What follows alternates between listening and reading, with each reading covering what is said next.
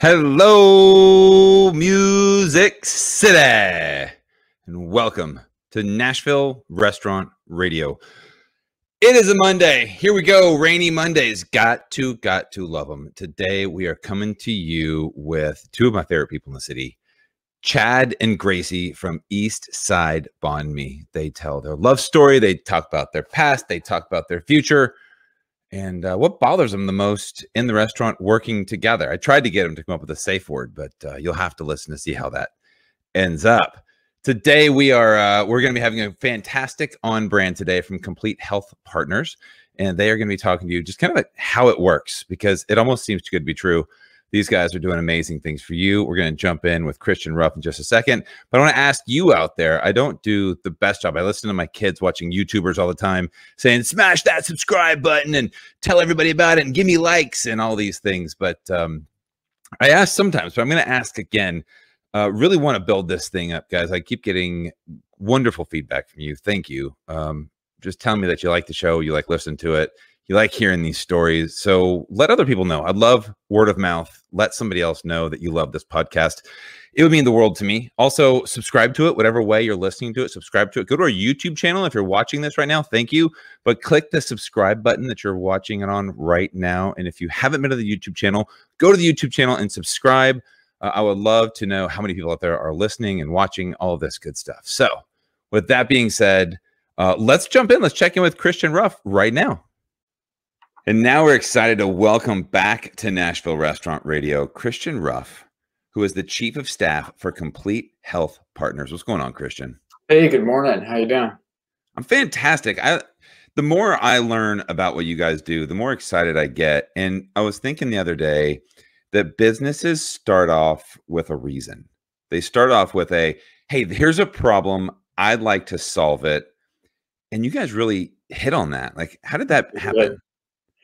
So about 6 months ago, I was transitioning out of the military, where I'd spent the last 10 years as a pilot. And I picked up an internship at Nikki's Coal Fired. I was looking to get some hospitality industry experience because my wife's family, they're all in restaurants. I knew I was going into healthcare, and I was like, you know what, I just want to go learn how to make bagels. So I started, I guess that was 8 months ago now, started making bagels with Nikki's. As my transition completed and I found myself with Complete Health Partners, which is a locally owned primary and urgent care practice with 3 locations here in Nashville, I kind of pieced together the two in seeing, not just at Nikki's, but across the board restaurants, there was a large gap in the direct healthcare that could be provided to its employees. I saw it with restaurants that are owned and operated by my in-laws, other restaurants here in town. And I just saw this gap of like, there surely must be a way that we can provide direct care within our community that doesn't have the expensive premiums and deductibles and co-pays that traditional insurance plans offer. So that's kind of how it all started. So for me to paraphrase that, you are in healthcare with Complete Health Partners. You pick up a job. You want to expand your horizons. You're working at Nikki's, and you recognize there that restaurants and small businesses have a hard time providing major medical, and you guys provide urgent care, local urgent care with a local company, and you can offer that to restaurants at a fraction of the price of major medical. Urgent care and primary care. So there's a couple options that we're offering, and we're seeing that like there's definitely a need for direct urgent care. Think of it as a virtual on-site clinic. You have an employee at work. He or she gets hurt. They need to be seen. Do they go to the ER? Do they go to the urgent care? Or can they wait until they can schedule an appointment with a doctor? Well, we bridge that gap by telehealth. Hey, come into us right now. So the employee comes in, we bandage them up, whatever it is, get them back to work. It's not they need to go to ER for something that can just be solved like 15 minutes down the road and a 45-minute throughput time. On the other side, we find that having a primary care doctor is not a lot of people have that. They don't have a direct relationship. So we're offering, hey, you're going to come in, we're going to assign you a primary care doctor. You're going to have his or her email address, and anything that comes up, You're just going to email them. We're going to call them. You're going to get an appointment. There's no 2-3 week wait, no copay, all locally operated and at a fraction of the cost. No deductibles, no copays, just a simple monthly subscription. So that monthly subscription that you charge to restaurants. So if I own a restaurant, right, and I want to offer my entire staff primary care and urgent care and telehealth, how do I begin? What do I need to do to get that going? The first thing is just reach out to us. And the best way to reach us is at Complete Care at CompleteHealthPartners.com. And there's a couple of different options that we're offering, all starting at $50 a month for either the urgent or the primary care. And then a combo of the two, and we can just assess your needs and figure out what is the best solution. So there's no, it hurts me nothing to go pull up my computer and email to completecare@completehealthpartners.com. And I just send you an email that says, hey, I'm with a restaurant. I heard you on Nashville Restaurant Radio, and I'd like to learn more. Yeah. Signed, John Q, restaurant owner. Yeah, and we started with restaurants just because of the immediate exposure and experience that I had when I saw this gap, but really it applies to all businesses. I mean, we have our own employees that are enrolling in this because it doesn't necessarily replace or is an alternative to health insurance, but it gives you that direct access that those plans cannot offer. So we have people within our own community asking for it. Well, this is a tough time to get employees to come work for you, and to offer benefits to them is a huge draw. And I think that you guys have absolutely solved a problem. And it's fun for me hosting this show to have you guys on, for me to be able to introduce this to restaurants. Like, I feel like I get to tell you guys about this amazing opportunity in front of you. It's local, you're supporting local, and you're offering an amazing benefit to your staff. Christian Ruff, thank you so much for joining us today. And I will, hopefully you will get many, many people emailing you, and hopefully we can help restaurants in Nashville offer this healthcare option to their staff. Awesome. Thank you so much. Thanks, Christian. Have a great day. All right. Thank you so much, Christian, for taking the time to talk to us here today. Your sponsorship means everything. I love that you guys are getting involved. Let's get on with the show. Ladies and gentlemen, Gracie, Nguyen, and Chad Newton.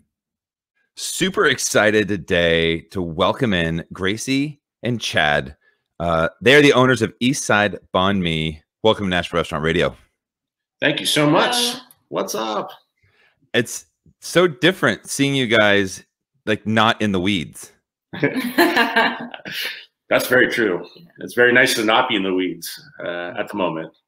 At the moment. So I will tell people out there that this has been an interview that I've wanted to do for like so long, but getting you two standing still long enough together to talk is not always the easiest thing. What does your schedule look like right now? Well, yeah, we're pretty darn busy. We have been since we opened last August-ish. So yeah, it's been a jam nonstop. It's going to be a year soon. I just can't believe that. It's just flying by. But our schedule right now is the restaurant's open 6 days, and we're pretty much there 6 days. We close early on Saturdays and just do lunch, and then our 1 day of rest is Sundays. And we kind of always planned it that way, and intentionally, for a few reasons. One, we wanted to have one guaranteed day of rest. Sure. I'm also a big football fan, so kind of goes hand in hand with that too, to have like a nice lazy Sunday watching either football or the English Premier League, my two things. And Gracie loves to have her little rest and quiet time on Sundays as well. But also, we wanted to make sure we had a day closed where we could do some cool events and pop-ups at the restaurant when we wanted to. So that's that makes sense. Yeah. So who's your favorite football team? I'm American football. Niners fan all the way. Born and raised in the Bay, and yeah. So okay. Yeah. Gracie, what do you typically do if he's watching football and football, and you get the 1 day off to relax? What do you do to relax? Well, this is going to be embarrassing, but I don't get out of bed, and I'm on my phone watching TikTok and Instagram all day. Dude, seriously, is TikTok not the most addictive thing in the world? It's awesome. And you know what? I've learned so much on TikTok too. People think it's like for teenage girls, and I am a 42-year-old man, and I I keep texting. My wife's like, I'm not going to do that. And I'm like, I keep texting her these videos and she's like, that's hilarious. I'm like, yes. Yeah. Yep. There's some good, very funny. There's some good content there for sure. I haven't gotten into it, luckily. So, you know. So, okay. So you lay in bed, you chill, you play on the internet, and that's totally acceptable. I am completely down for that. Where did you guys, let's get back into let's start with some of your history. You guys are a married couple. How long have you been married for? This August will be 10 years. Wow. Wow. What day in August is your anniversary? Just curiously. August 7th. August 7th. All right. And what day did you guys open the restaurant? I'm sorry? What day did you guys open the restaurant? What was it? August 17th? Or something. Yeah, August 17th. I was just randomly like, did you guys correlate that to like open the restaurant on your anniversary so that you could have this day? And no. No, I don't even think we were thinking about the anniversary. I think we kind of skipped over that this year half by accident and half because we were just so busy with trying to get a restaurant open in the middle of COVID. But we did that little quick interview with you on our opening day, which was so cool. So we appreciate that. We were so probably nuts at the time and probably not all there, but it was really cool to do that quick spot with you. I will give that a little bit of a plug. If you go back on Nashville, we did a show called the Music City Roundup, which I'm going to bring back. Which is a weekly show, probably a bi-weekly show. We just talk about all the cool stuff that's going on. And when you guys opened, it was major news, man. We've got the owners of Eastside Banh Mi, and you guys came on and gave us we're opening today. We're kind of slammed. But if you want to hear that interview, go back on the subscription, look back on around that August 17th time, and you think it's August 17th, you'll find the actual interview with them. So go back and check that out. Now, you guys are both from the West Coast, right? Well, Gracie's originally from Texas, but yeah, I moved to San Francisco to go to culinary school at like 20 years old. Mm-hmm. Chad, did you go to culinary school? I didn't. I got a degree in restaurant management at San Francisco State, but we kind of both went through the school of hard knocks, actually in really good restaurants, which is what we recommend to everyone, of course. But so that was my culinary school, was just cooking at the best restaurants. So Gracie grew up in Houston with your grandmother cooking, teaching you classic Vietnamese. You went to San Francisco to go to culinary school.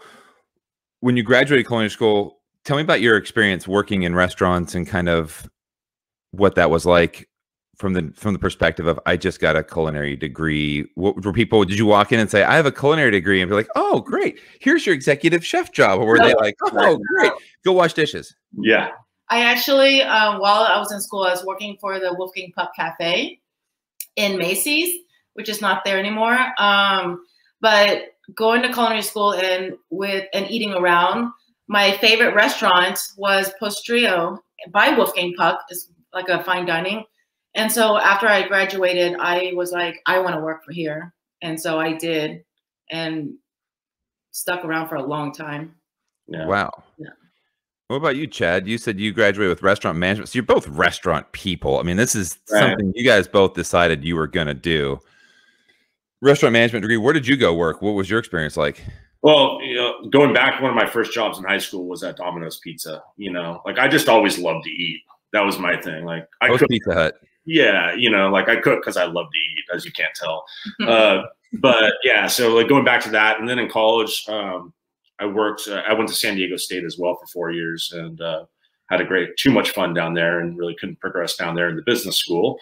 So kind of went into the restaurant area, and I was working at some chain restaurants like Pizzeria Uno back in the day, but I became it was actually pretty good stuff back then before I got super over commercialized. But was becoming a trainer there and doing that. And then I moved to San Francisco, started going to San Francisco State in the restaurant program. And at the same time, I got offered a job at Postrio, which, where Gracie and I eventually met, which was one of the best restaurants in San Francisco for many, many years. It was a fantastic place. A lot of great chefs came out of there, and super great pedigree about it all. And it was amazing, amazing place. So that's where I kind of got in there as a front of the house food runner and expediter. And then eventually I started, so I was doing doubles on that. I was working lunch and dinner going to school, and then also sometimes in the middle, on the weekends, I would jump into the kitchen and help out. And then I started working my way up, and about a year and a half later, I became sous chef and did a really fast track there in the kitchen. So if you're listening to this out there, this is the roadmap. Right. This is what we're discussing here. This is kind of the restaurant roadmap, that school of hard knocks, like they said. I mean, you get in there and you put in 6-7 days a week, you hustle. This is why a lot of people are turned off by the industry.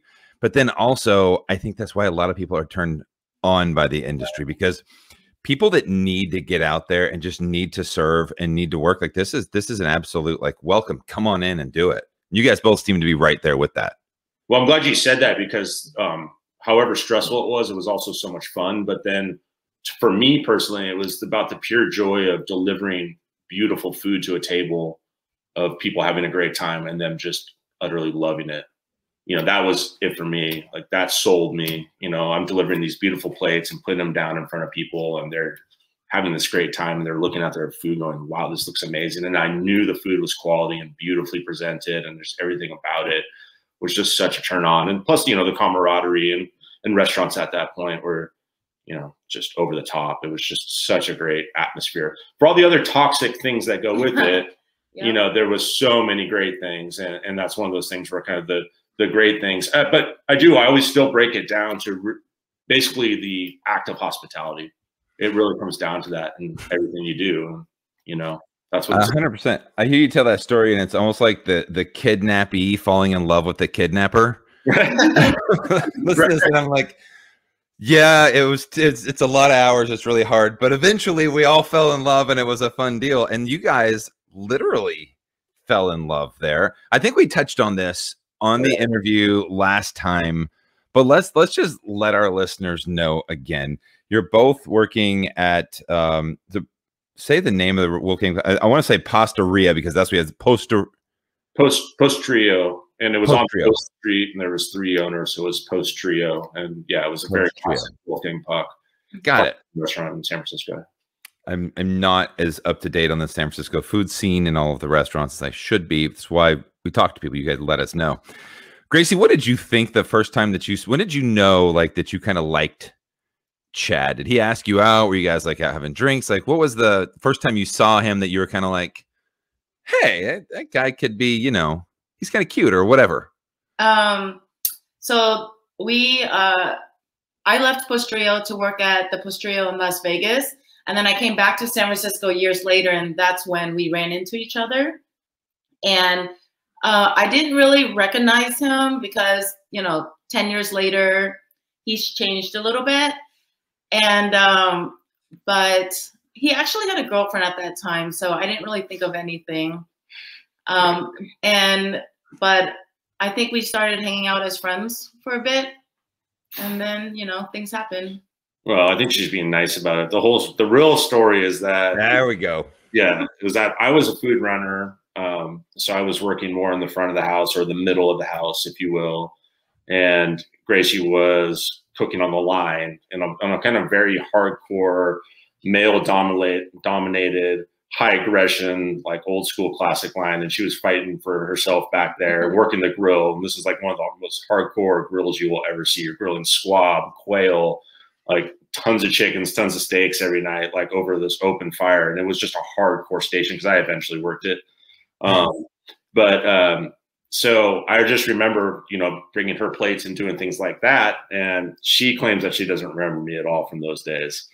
And so that's where kind of the fun story comes in, is that I guess I wasn't that memorable.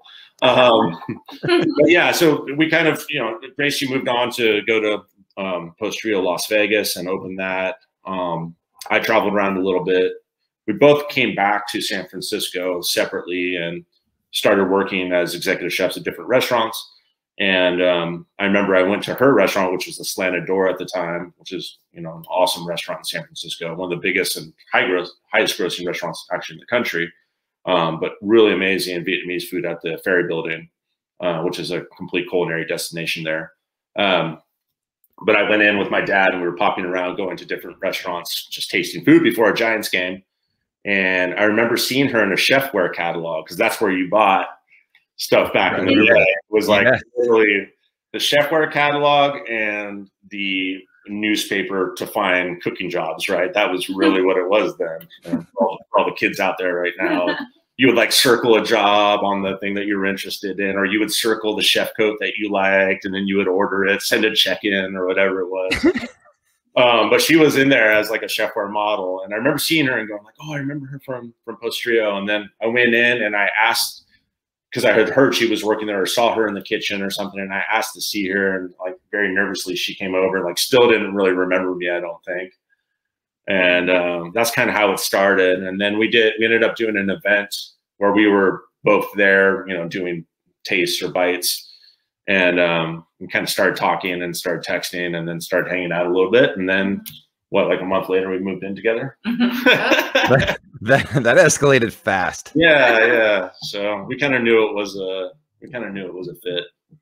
That's amazing. I don't know. I saw you the other day. We were at Gifford's Bacon over there at Prime South Meats, and you're just, every time I see you, Gracie, you got your head down and you're just hustling. Every time I see you in the kitchen, wherever it is, you're just working, like literally head down working. I just picture you at Post Trio, and I just see you on the grill. Were you like a badass? Were you like one of those people that was just there and just like yelling and cussing, or were you just like in your zone, doing your thing, not saying a word?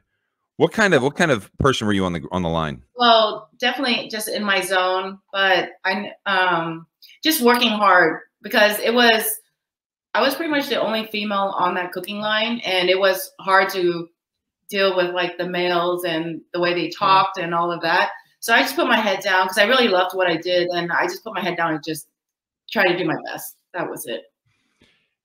I hear that, and there's a side of me, you know, that I read Anthony Bourdain, Kitchen Confidential, and you know, that was just kind of a rite of passage, guys in kitchens being guys, but like that's so terrible. I think about that now, and I think how, like, what an incredibly terrible thing that must have been. Like, did you like get done with the day and have to like go talk to somebody about some of the stuff that you heard, or were you able just to fully put it aside, or did it like bother you? Because I mean, it should. Yeah, it didn't really bother me, and it wasn't as bad as like some of the things I've heard, but I don't think it really affected me, because, you know, like I'm at work with the kids now, I would tell them stories and we can just laugh about it, but it didn't really bother me at all.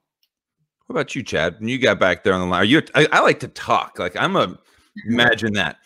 Like when I'm back there, I like to go like, hey, you working this? You got this? You got this? Even when I expo, I like to have like chatter back and forth. Yeah, chatter's important. I think chatter's important, but I mean, chatter's different now. You can't run kitchens the way that we used to and people used to. And, you know, I've worked for some really hardcore chefs where, you know, it was borderline abuse, like mentally and sometimes physically. I would get thrown off a station physically, things like that. And, you know, once I went through that, I started running my own kitchens, and there was a little piece of me that I had of that and I took with me. And I was a little bit of a yeller for like a year after that.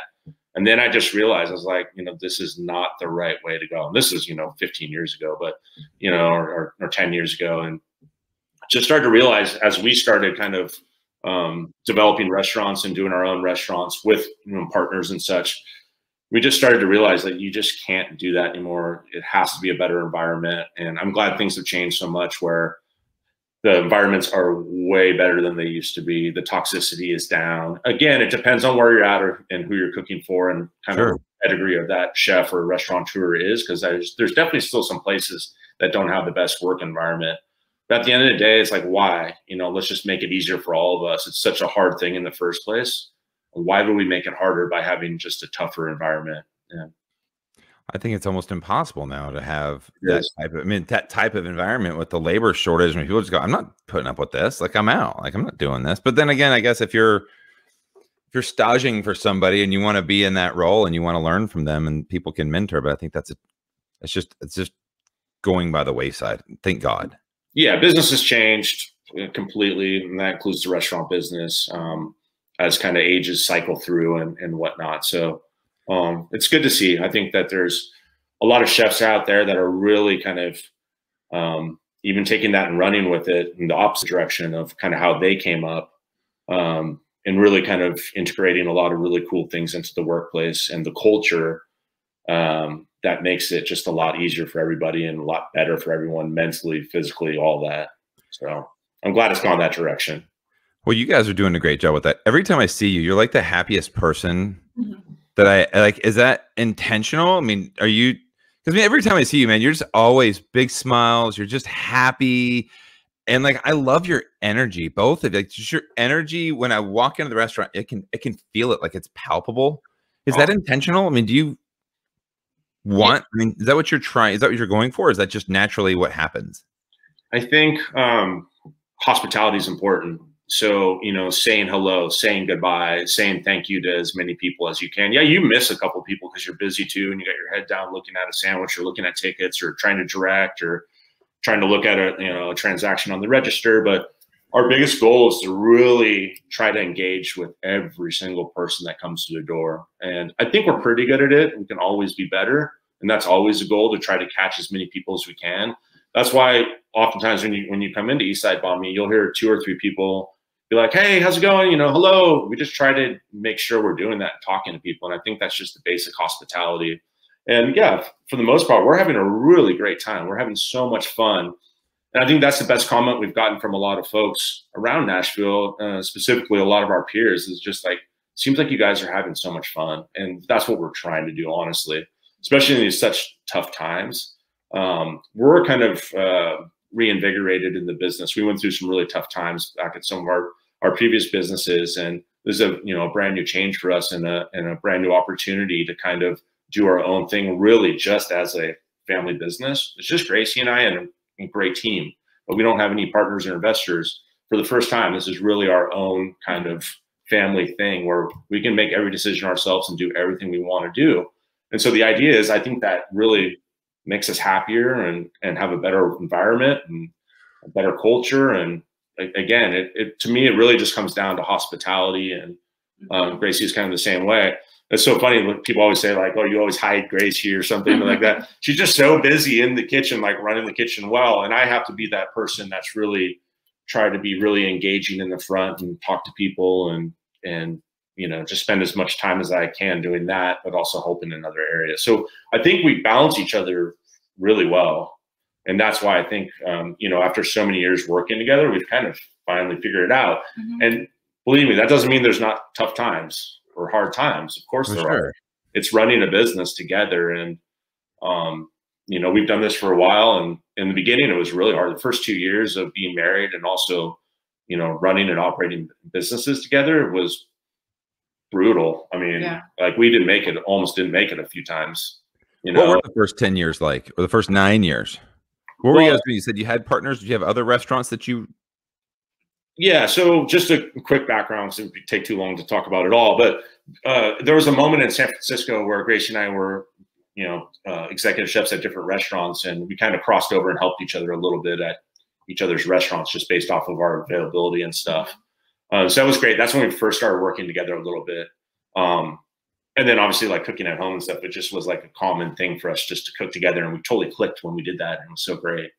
And then in 2011, we moved from San Francisco down the peninsula to the Silicon Valley area, Palo Alto, Menlo Park.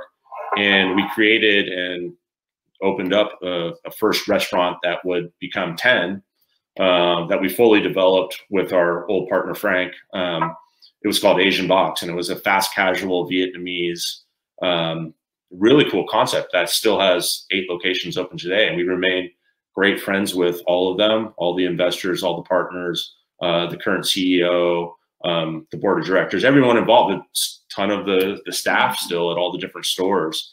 But we created that from the ground up. Frank, Gracie, and I opened one up. It was a smashing success in Palo Alto. It's right across the street from Stanford University. Tiny little store, 913 square feet. It was basically based off of Vietnamese rice and noodle bowls that was served in a box. It was called Asian Box.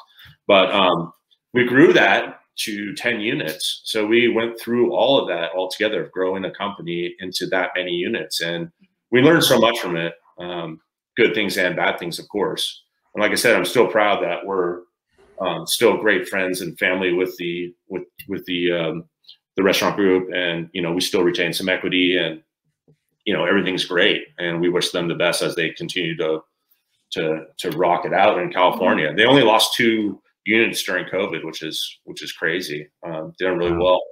So what brought you to Nashville? Yeah. Sorry, go ahead. What brought you to Nashville? Oh, that's an interesting. Why Nashville? Yeah. Well, kind of being in that and going through that growth and experiencing what we experienced was somewhat of a factor. It was kind of like that timepiece that you're kind of ready to try something else. And then I had a little tragedy. My mom passed away suddenly in 2018, and that kind of just changed me completely, completely. And we just needed to change, and it all pointed to trying somewhere new to be. And we looked around, and there was a couple options of places that we wanted to possibly live. We really started enjoying the South and traveling throughout the South, like Charleston and some other places. And we kept visiting Nashville and kept liking it more and more, and brought Gracie here because I went a couple times before. I was there for a conference or 2 and really got to see it and really started enjoying it. And then Gracie started visiting. She really loved it, and kind of just all decided that this was the spot to come. Mm-hmm. So where was it between? Were you picking between like 3 cities that you wanted to go? No, I mean, I think there's Charleston, definitely. We really fell in love with Charleston, and we still really love it there. Fantastic food city, such sweet people, just unbelievable. We vacation there as much as we can now that we're on this side. But I think it was kind of between there. We talked about possibly going to like back home to Gracie's area in Houston or Austin, somewhere there. Kind of like the main decision between everyone right now. Yeah. California. So we're not very original, but you know what? Once we saw the caliber of food in Nashville and we saw how great the community was and the restaurant community, we really just fell in love very quickly. And we just liked it here. And we've never looked back. We absolutely love it here. Was there a seminal dining experience that you had when you came to like visit Nashville that you were like, wow, you said that the dining scene was fantastic here. Right. Where do you guys like to eat? Is there a place that's just like your number one? Well, we always try to, we would love to repeat, but we always try to try different things all the time. One of my favorites is Henrietta Red, because I love how vegetable forward everything is. Okay. And same thing as Hawthorne. Yes. So good. Yeah. Chef Evan's killing it. Yes. I'd say one of the things that was a draw when we got here was eating at both Rolf and Daughters and Folk. Mm-hmm. Because those 2 restaurants, literally just dining in them and seeing, from an insider industry perspective, right? The wine and beverage programs, the food, the steps of service, everything. You literally take both of those restaurants, pick them up, put them out down in New York, LA, San Francisco, and they fit in. They're in the top, they're in the top caliber of restaurants. Just everything about it is a top-notch dining experience. I think for me, that was what, we ate at those 2 and we're like, wow, this reminds us from back at home a little bit. But, we ate at Ashton last night. It was incredible. Yeah. Was it your first time? First time, yeah. Was it? You tell me you're just blown away, right? Yeah, it was just every little piece of it so well thought out, so delicious. Textures, flavors, service, the engagement with the staff. Josh is amazing. Lauren's amazing. Alex with his wine pairing is amazing. So yeah, those are some of the dining experience we've had. Catbird Seat was amazing, just to see that we could see another like high-end tasty menu, which we don't like to do too much anymore these days.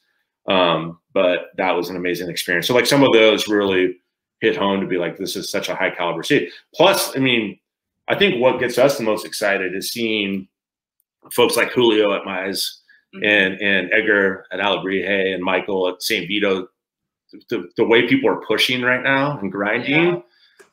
Oh my gosh, it gives you so much energy. It gives you so much energy. Those folks are just on it, and it's just mind blowing. I think that's what's so cool here. I think that's happening back at home, but it's just so much larger that you know, you kind of lose track of those things. And that's why like it's a little more tight knit here and a little just bit smaller geography to kind of keep track of. And so it's interesting because if San Francisco is, to use the analogy, it is a big pond. Yeah. And there's a lot of fish in that pond. And Nashville is a smaller pond, but it doesn't mean that the pedigree of fish are any different, so to speak. Right. It's amazing chefs here. It seems like you guys have been welcomed into the community really, really well. In your perception, how do you feel like the city of Nashville, as far as a culinary community, has welcomed you into the community?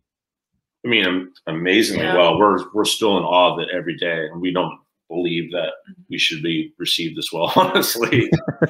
Like, just super humbled, right? I mean, it's been amazing. Everyone has just been, the outpouring has been great. I mean, we even go back to our first pop-up, one of our first pop-ups at Jackal up the ranch. You know, Josh came out of Bastion and just walked across the street and said hello. I mean, like, you know, just. And he was like a celebrity to us. Yeah. You know, but like, you just, like, that might happen in San Francisco, but it just seems like it would be not that much of a story or something. I don't know. You know what I mean? It's just, and you know, the San Francisco community is great. You know, for a while, a lot of the chefs were hanging out, doing things. There used to be this great, like, 4th of July picnic where all these different chefs brought food and hung out together. It was like once a year where that happened. That was really cool. I think times have changed a little bit though, but here, yeah, I just can't believe how welcomed we've been. And, you know, it feels really good because, of course, we want to have a sustainable business where we're successful and everything's working and we can retain staff and grow and hire more people and all that. That's like the biggest goal.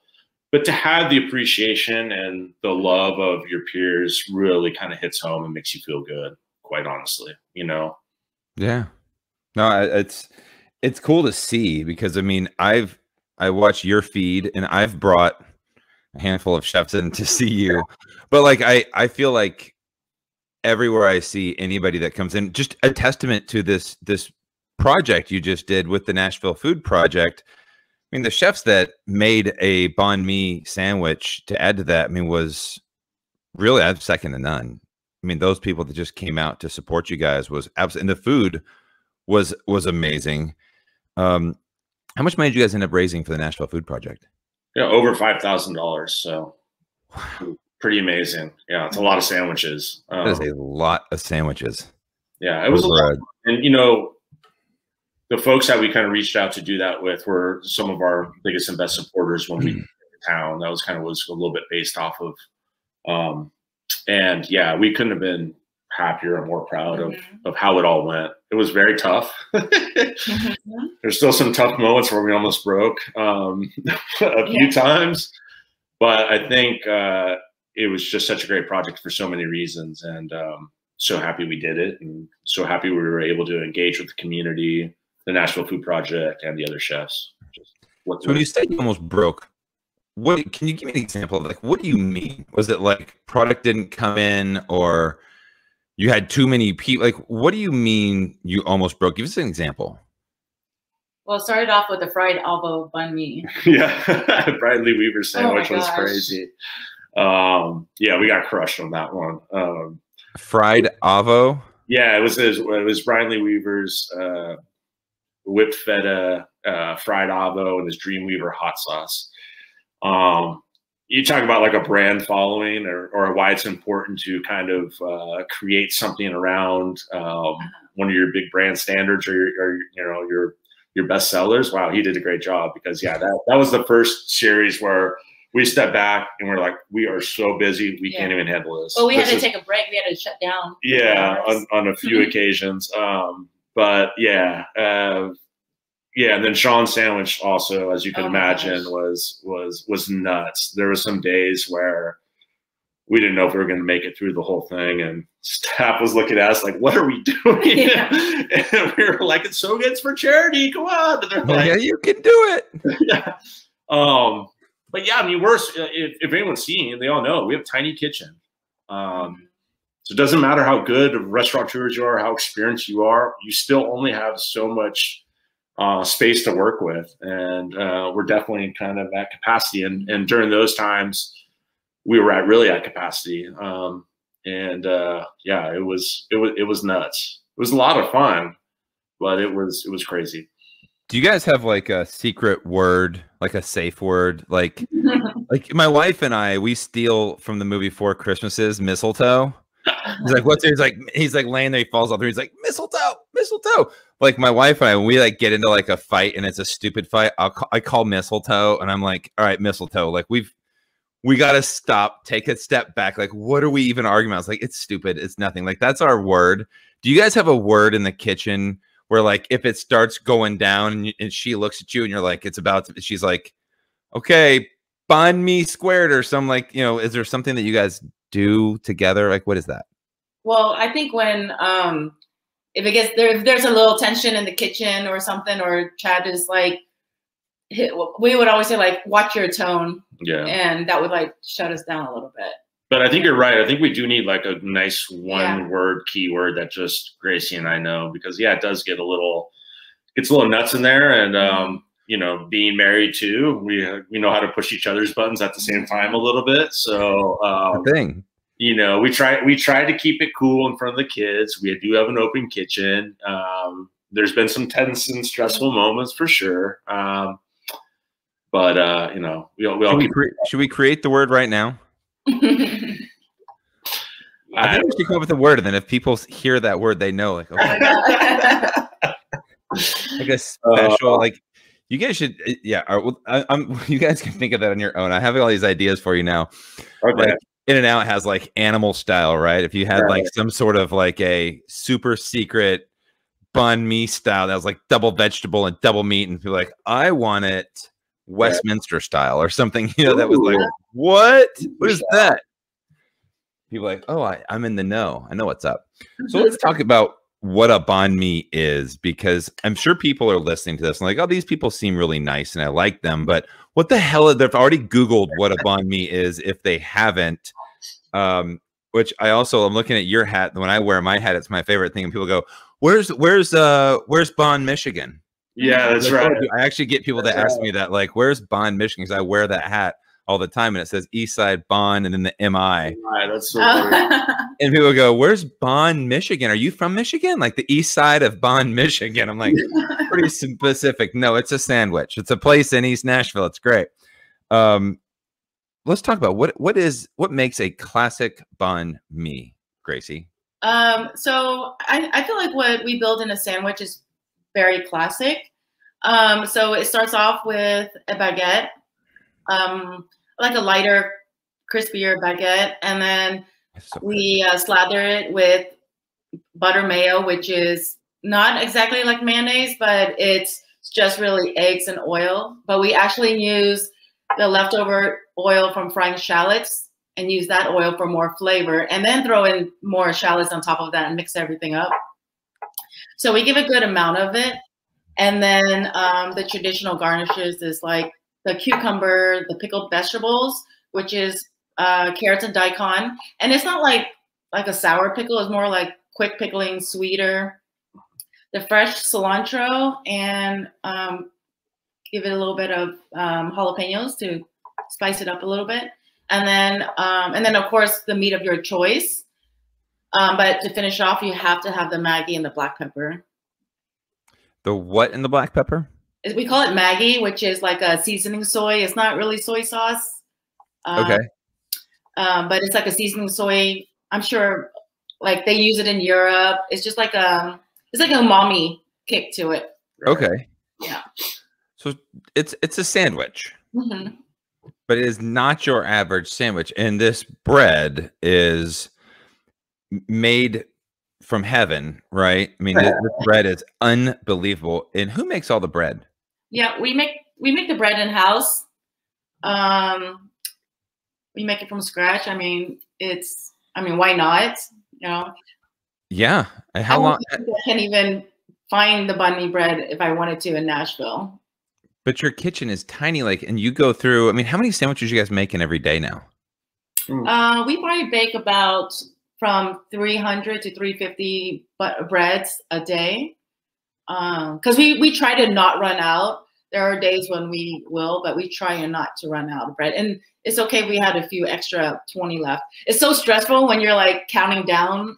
And so I'd rather just have extra bread and just, you know, give it away next door or to the staff, take it home, make garlic bread, you know, do whatever they want with it. Did you never use the bread from the previous day the next day? No. And I mean, are you tempted? I mean, like, because you got to look at, there's all these costs and everything that goes on. And then, I mean, I understand the integrity of what you're doing, but like at the end of the day, there's got to be that, well, we'll just use it tomorrow. Like that is not a thing. No, I don't know. I believe in karma. I feel like something bad will happen. If I did, yeah, I feel guilty. well, I think there's, you know, and the other thing is that we're often baking bread throughout the day. So you're going to get fresh bread throughout the day. Like, it's not like, oh, 9 o'clock, we're baking off every single piece of bread for the day. No, it can't work that way. You know, we start baking off around 9, 10, and it continues throughout the day. So a lot of time people are getting, or most of the time people are getting super fresh baked bread.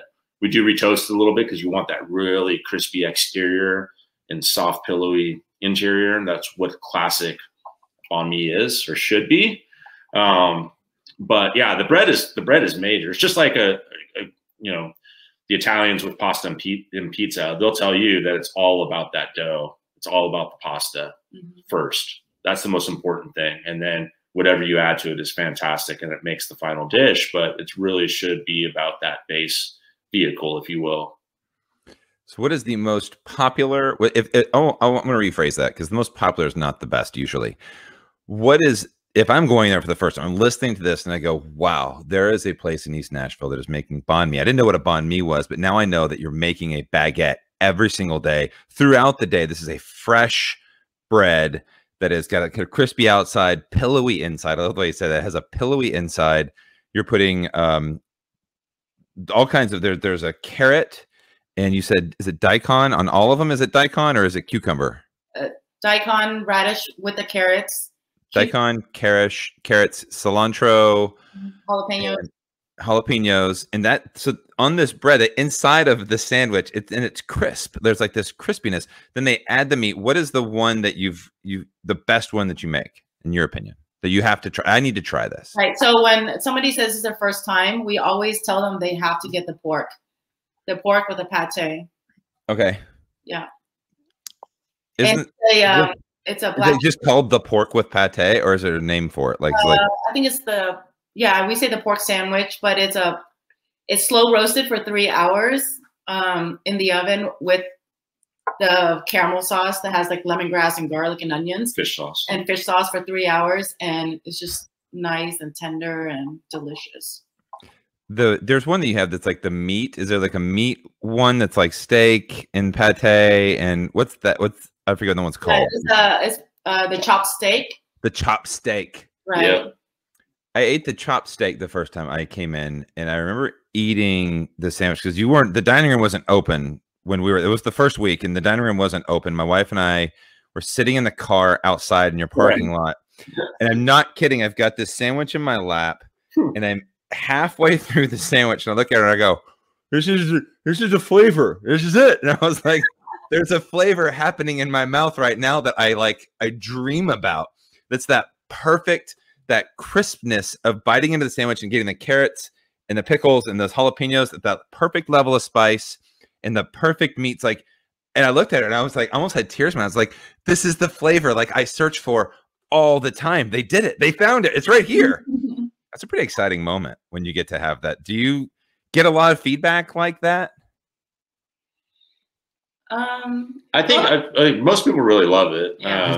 I don't want to say that. Yes, but yeah, but I think what's happening is that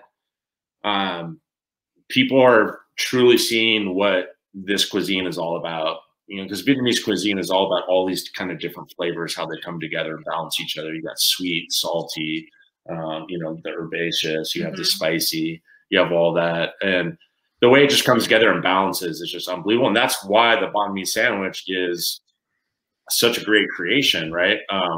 You have like the French kind of bread and mayo and the pate, and then you have the really cool grilled meats with the great Asian marinade and, the pickles and the cilantro. And that's why the banh mi sandwich is one of the best sandwiches in the world. You know, it truly is. I'm going to tell you this, and I'm not kidding. That is the best. Like, your sandwiches are the best sandwiches I've ever had in my life. Like, I'm not kidding. And my grandmother, anybody that's made me a sandwich, I'm telling you, the multiple banh mi's that I have had in your establishment are the best. And I hear that from everybody. Unless people think that you guys are like one-trick ponies, that like all you can do is make sandwiches. I'm reading on Eater Nashville last week an article by my friend Delia Joe Ramsey. I think she was the co-host the day that we did our show. You guys are opening at the Wash a new place called ESP. Yeah. East Side Pho. Yeah. Pho? It's pronounced pho. Pho. Pho, but it's pronounced pho. Yeah.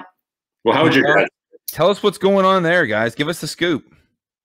So it's gonna be a small shop, and hopefully this will be the last restaurant we open. But it's gonna be no way in hell.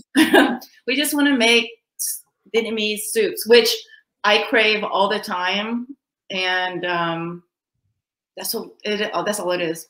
Just small menu, just a soup shop. Yeah, it's supposed to be just a little soup stall, and that's why, you know, would I say we were ready to open the second one, or we wanted to? Probably not, but this was always the plan for the second. It was to be a somewhat of a complementary concept to Eastside Banh Mi, whereas these days we really like to, instead of trying to do multi-unit of one brand, we really have a bunch of different ones that we have kind of in our pocket that we can open up in the future. Instead of trying to do more Eastside Banh Mi's around town, we're just really not into that game anymore. There's nothing wrong with folks that do that, but I just feel like once you start doing that, you start losing some of the specialness to it. You start diluting your brand just a little bit. Again, great strategy for those that do it, and there's some fantastic multi-units around town. But just from our perspective, we wanted to kind of go in a new direction after scaling a restaurant brand from 1 to 10 units. So this was always kind of the plan for the second one, and we couldn't pass this one up. It's a block from a long block from Eastside Banh Mi, so it's super close. There's our good friend Tyler Cobble from the Cobble Group, who's putting this all together. And it was just a great opportunity that we couldn't pass up. And we always just wanted to do a little soup stall, just really keep it simple, really based off of the soups, really great broths, really great products still sourced locally, and something that would be complementary to Eastside Banh Mi. Because with Eastside Banh Mi, we really wanted to open up a Vietnamese restaurant that wasn't the one of everything. We didn't want to have the whole classic, you know, I'm going to have every single classic Vietnamese item on there. That wasn't our goal. It was really to highlight Vietnamese sandwiches and then have a few other things so we can make sure we could cover everyone's appetites when they come in. But this one is really about soups and noodles and all that. And it's going to be amazing. So you said that you crave, and I can't wait for that, by the way. I'm so excited about that. You said, Gracie said, sometimes I just crave a good Vietnamese pho or a good Vietnamese soup. Where do you currently go when you crave that? Where's the best in town before you guys get open? I'm sure when you guys get open, that's going to be the best in town. But if you're craving that before you guys open, where do you go? There's this one place, I think it's in Nolensville, but I'm not for sure. But it's called Baker's Boss. And it's this cute little place. And this Vietnamese woman, she actually makes banh mi's there, and she makes her own bread. And I went to check it out, and her soups are really good. It's kind of like what I remember eating them back in the day. I can't think of the name of the place. There's a place on Charlotte Pike, right across the street from K&S Market. Do you know what I'm talking about? Yeah, there's definitely a lot of little Vietnamese businesses over there and restaurants and stuff. I want to say it's like Viet Pho or something along those lines. I don't remember. Nguyen Pho, I think it is. Unbelievable. It's one of the better places I've ever had pho, and it was fantastic. My brother loves to take me there. He's like, let's go eat over the place on Charlotte Pike. I'm like, yeah, let's go. I didn't know if you guys have eaten there before. I have not. We tried it once in the beginning. Oh, right, right. But not the pho, though. Yeah. They're supposed to have a really good, I think that's a duck pho, I think that Delia talks about a lot. Or so we haven't tried that yet. But we did try some food when we first got to town. Okay. I love it. I was going to say, I want to take you guys there. We got to take you there. And I want to hear your opinion. You tell me what to order, because I'm just not good at that stuff. And you think so? Because I mentioned Westminster earlier. Yeah. Did you live down there? Or did your grandmother live there? We're talking about Southern California, Orange County. There is right outside of Huntington Beach. Yeah. My mom grew up in Garden Grove. Right. And Fountain Valley and Westminster's all right there. I went to Westminster High School my sophomore and junior year while I was there. Oh, okay. Right. So I was a Lion, the Westminster Lions. Played basketball before I started here and finished here in town when Centennial High School opened. I moved back, but I lived in Westminster, which is known as Little Saigon. Yep. Mm-hmm. So I mean, my school was 4-1 Vietnamese to Caucasians. Right. Yeah. Right. I literally my second day at school, the basketball coach walked in and goes, You're on the "We're team. gonna be at practice today at 2:00." And I was like, I don't know, I'm not. And he's like, "Yes, you are." And I was like, I guess I'll be there at 2:00. Thank you. You're the team captain. Yeah, it was like I was a giant. Yeah. But it was cool. I mean, I loved being in that area. I mean, there's just a lot of opportunities for Vietnamese cuisine, and it's authentic, fantastic stuff. Did you live there? Or did your grandma live there? Where's the? Yeah. So my dad, he actually still lives there Okay. in Fountain Valley. Oh yeah, in Fountain Valley. But I always grew up. I was in Houston, but I always go like once or twice a year to go visit him. And of course, we'll just eat all over Little Saigon for sure. He likes to take us all over there. Every time we Yeah. visit, he's got a new like cool place Yeah. that he always wants to take us to. That's like totally Vietnamese, and it's often different. There's this one like spring roll place where there's like a crunchy inside, and that was all the rage with the Vietnamese community for a little bit. So he Yeah. took us there. You know, he took us to a pho place he liked last time, and yeah, it's just great to go with him. He like drives us all throughout Little Saigon. You know how it is there. It's like thousands of Vietnamese businesses of all different kinds. It's crazy. All these little strip malls just full of stuff. And you know, it's cool. Maybe about 3 or 4 years ago when we started really heavily researching Banh Mi, we took a trip down there and we ate at so many different places in one day. Just kept going and getting different sandwiches here and there and all that. And that was really a lot of fun. It's great research. That's awesome. It's just a small world. Sometimes you meet people and you're like, yeah, there's this little tiny little part in Southern California in Orange County, and your dad lives there, and you guys have been there. And like, Right. I grew up in that area. That was like where my grandparents lived and the whole thing. So yeah, that's a cool connection. that's awesome. Well, guys, what am I missing right now? What do you guys want to talk about? What's big on your minds? You know, we're just super thankful to be here and just want to thank everyone for being so great to us and really supporting the business and everything we're doing. And we love Nashville, and I think we found our home forever, and just absolutely love it here, and just super thankful for everything. And, you know, our goal is to continue just to try to be humble, put our heads down and cook good food and be nice to people. And generally that's a good equation to have a nice, sustainable business. So that's kind of the goal. And, yeah, we absolutely love it here. And thank you for everything and for having us on and all that. Wow. You guys are like two of my favorite people in this town. Just the way you've come in, your humility, your energy, your enthusiasm, you're just such kind people. And you walk into your restaurant and it feels like hospitality. It feels like what it should feel like. And you know what I'm talking about? Like you were walking somewhere and the host just kind of looks at you and is like, what? And you're like, yeah, what? Like we have two people, like, oh, and they just grab me and start like, there's no emotion to it. There's no feeling. And I like when I walk in somewhere to feel like I'm being welcomed into like I feel like I'm welcoming somebody to my home, you know, like welcome, we're so happy to be here. Like there's real hospitality. And every time I'm around you guys, I feel that. So, I mean, even at Gifford's the other day, you walk up and you're outside in a tent, but I still felt it. Like it's just part of who you guys are. And I absolutely love that.